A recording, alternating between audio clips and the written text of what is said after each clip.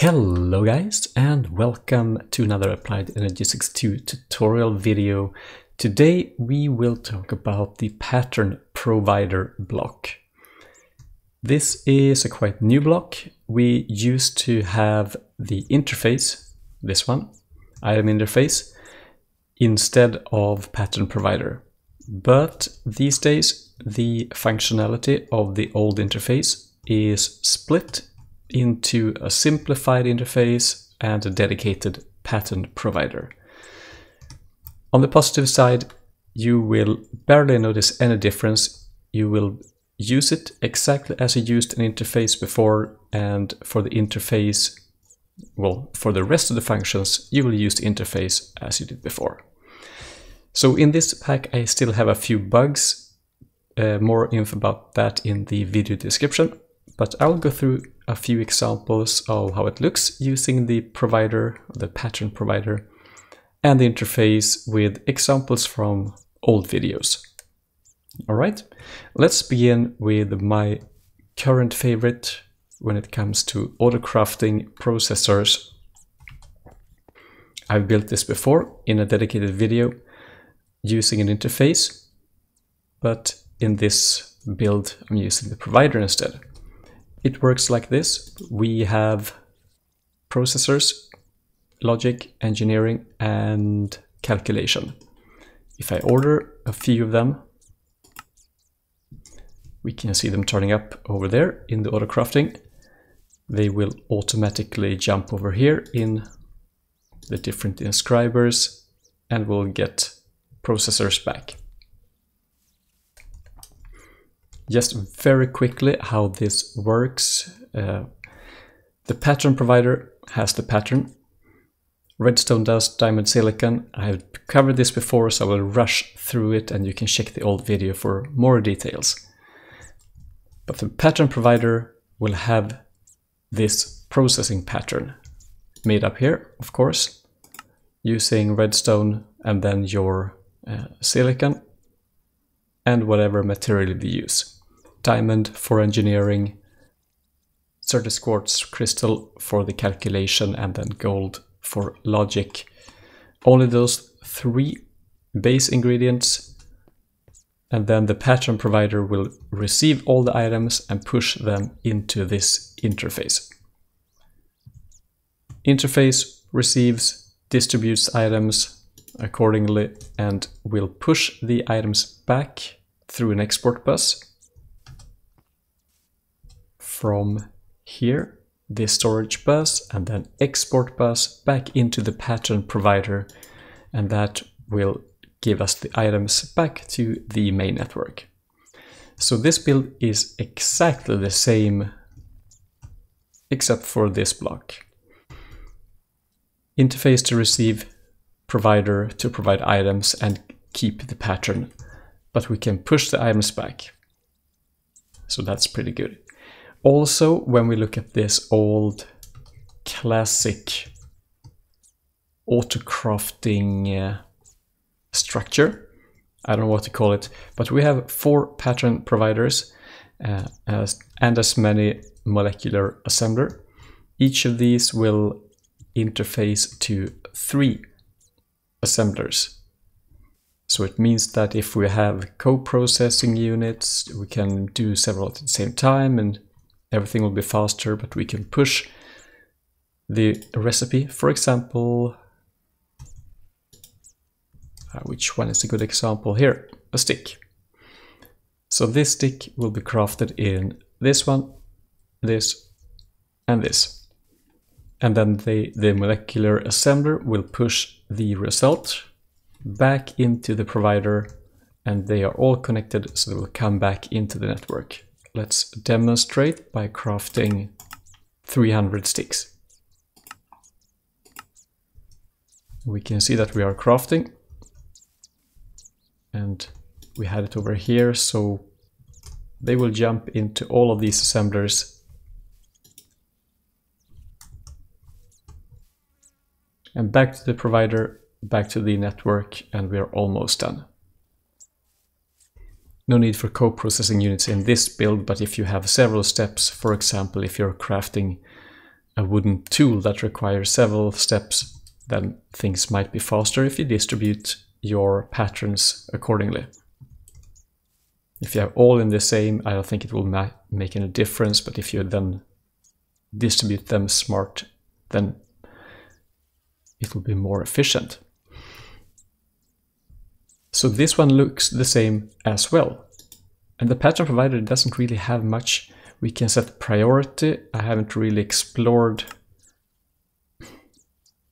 when the priority for this block is important.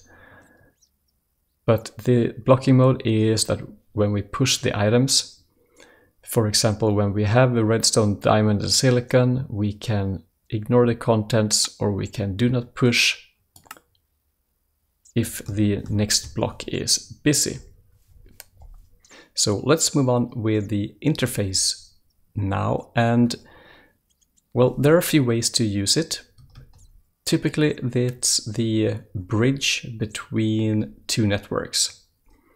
So you can see here, I have an interface on the left side. That's this big network. I could have called them, but there's a line here that separates these. So in here, I can actually see that we have lots of wooden tools and we have, various stuff. But if I remove, let's see, we can remove that one. We no longer have all these wooden tools. Okay. So let's place them back. So the wooden tools are actually over here. And you can see that we have oak logs, stone, and stone bricks. But if I cut this network, we have none of them. So what's going on here is, let's take it one by one and begin with a simple one. Here it's just a chest with oak logs. I'm exporting logs, so they will be, and with this storage bus we can see them. All right, that's the basic way. So all these are over here. We also have interface to storage bus, and here interface to storage bus. And I configured them slightly different. This interface has no config at all. I'm just placing it here. I have a storage bus here.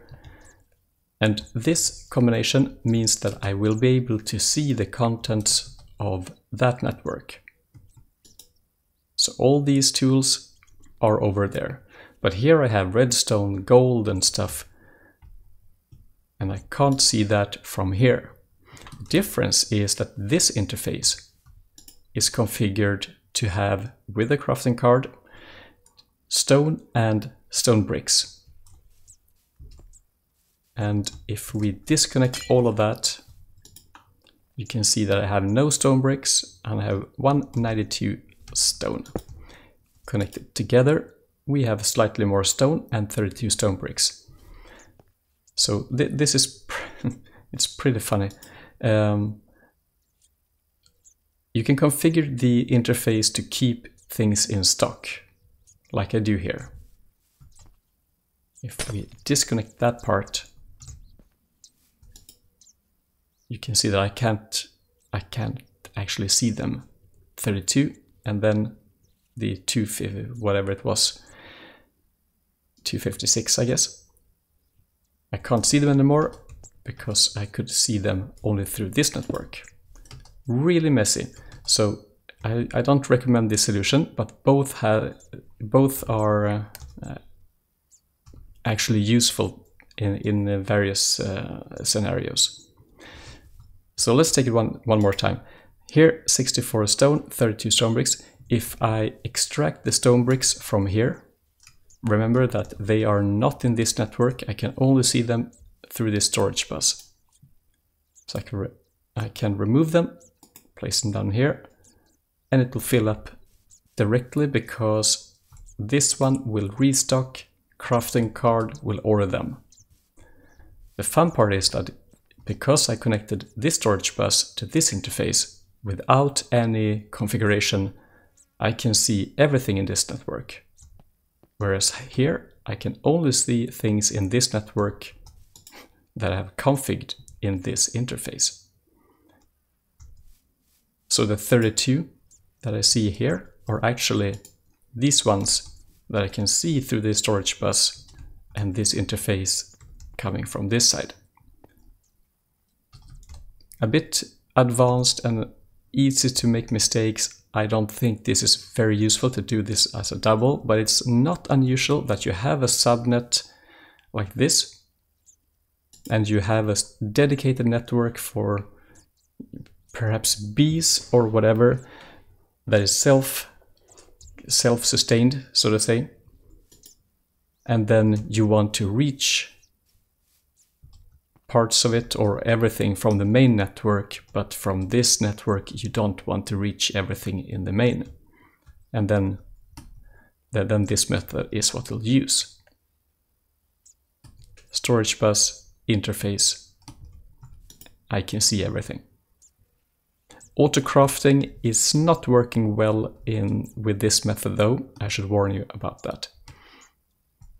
However, this is a different way to use the interface and the crafting card to always keep things in stock for this network alone. So just a storage bus directly into the interface. I can see that I have 64 of each processor. We can see them here as well. And if I were to remove or reuse up, let's say we craft some annihilation cores, 20 of them.